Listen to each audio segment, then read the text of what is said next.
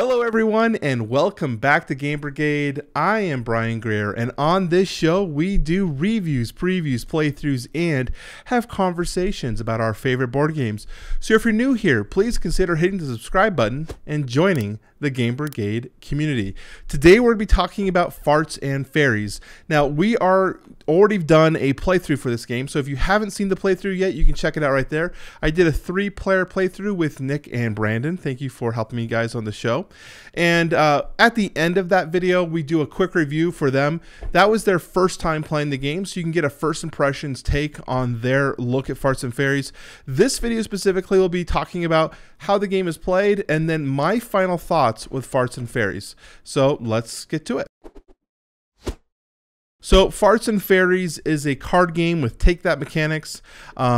I am normally not a party game person, which is funny because I've been getting a lot of party games lately, but I do enjoy the fun, especially when everyone is enjoying their time.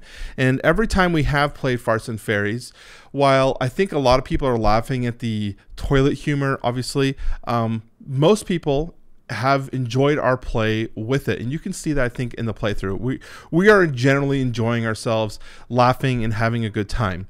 The game is played in about 20 minutes, and basically the idea of it is players are going to be playing different types of cards. We'll go through those in a bit, and whoever has the most amount of points, fart points, in their fart bank at the end of the game is the loser. So this game was going to be having one loser with multiple winners. So basically you're trying to not have farts in your fart bank. Farts have different types of points on them. So for example, this one here, the radioactive farticle is a 4-point fart. There are other types of cards though. You have the green cards, and these are protection spells. Generally you're going to be reversing the fart back to the player who gave it to you, or diverting it to any player, and you can also divert it back to the player that farted on you. So you will be playing these cards to protect yourself from farts. You then have the the blue cards. The blue cards are action cards. These are going to be cards that you can play to do different types of actions in the game. So for example, you've got the occupied, skip someone's turn. You've got draw 2 cards. You've got swap your hand with someone else. The atomic fart, where you're going to be taking a card from your fart bank and giving it to someone else. So they are powerful action spells that you can produce. And then you have the pink cards. There are 2 types of pink cards. You have Fairy Dust, which is one of the most powerful cards in the game. It counts as a 5-point fart card, as well as it can copy the text of any other card in the game. So if you want this to be a reverse card or a fart card, if you want to make it a fart card, you could. It's a fart card as it is. But literally, this can be any card you want. The Fairy Police is the other pink card, and the Fairy Police basically just stops actions producing. So I play a game called Magic the Gathering. It uses a thing called the stack, and I think that's a very easy way to think of how the fart police works. If someone plays a fart card and people are playing reverses and inverses, and you don't have any more defense but you have a fart police, you can play the fart police, and that just clears everything and sends it back to the discard pile. So those are the mechanics of the game. So let's talk about what I thought in my final thoughts. I've already said that I'm not a big party player person. I feel like those games can run their course, but I did find that Farts and Fairies was an enjoyable game, and we had a good time playing with it. And I think in the right party settings with the right group of people, this could have a good leg of running, especially for the cost of what you're looking at for this game. There's a not safe for work content pack that I did not include in the playthrough because it is inappropriate for YouTube, and my friends thought those were some of the most hilarious cards you could imagine or see, and I think it's not for everyone, but it can it can add more influence to your gameplay experience if that's something you're looking for. It has more effects. It has a different card type with different cards' abilities.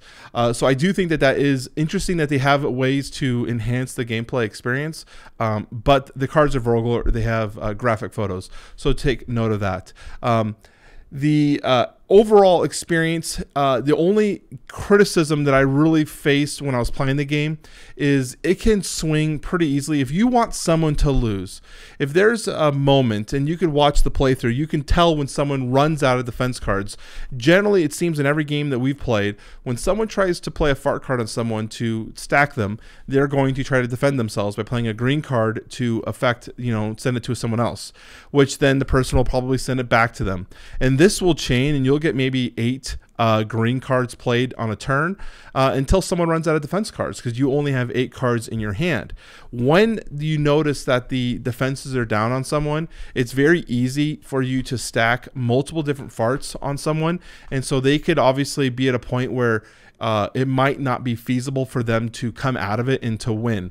I do think there are strategies, and I think the play group, most of the time we felt that people were trying to keep things fair until we got to like closer to the end of the game, and then people tried to stack on a person and have them lose. But I do think the way this game, with the take that mechanics that are built into the system, can be harder to navigate yourself out of it. Now, it's not like a game where if you lose, it's a huge deal. It's not really that big of a deal because of the way of the lighthearted nature of this game, and the way the game is kind of presenting itself. It's just all fun and games anyways, and you're all laughing like, oh, how many farts did you get? So take that. I do think so. Gameplay wise, there are some issues that I have with the gameplay. Doesn't mean that the games are unplayable or unenjoyable, but if you look at this at a deeper level, I think there are some issues that I have overall. Now, there are ways to utilize the cards that are in the game to get a little higher depth of strategy. But I don't necessarily know if everyone's going to be playing at that level. For example, we were talking about how if you have extra fart cards in your hand at the end of the game, you could choose to use cards like this occupied to skip someone's turn for a round. So if you're coming to the end of the game and you know that they have to play those fart cards in their hand, if you suspect they might have some, you can play some occupied cards and skip them so that they are not able to play their cards, and maybe you can spike a win off of that. There are ways that you can use the strategies in this game to protect yourself from things like that.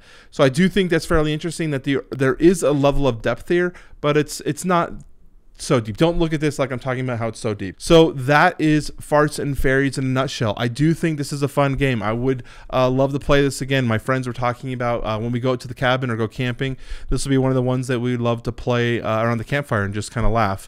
So that is my overall take. I hope you guys enjoyed this video, and if you are looking at backing this on the Kickstarter, let me know in the comment section down below. Hopefully you guys appreciate this review. I tried to be as honest and upfront about my thoughts on the games. I think that is valuable for you guys as you decide to use back games and choose to do what you want with your money. So thank you for the support on the channel. If you like this content, please give me a like or a subscription.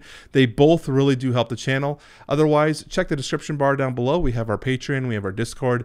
Anything helps. Otherwise, thank you for watching the show. Talk to y'all soon.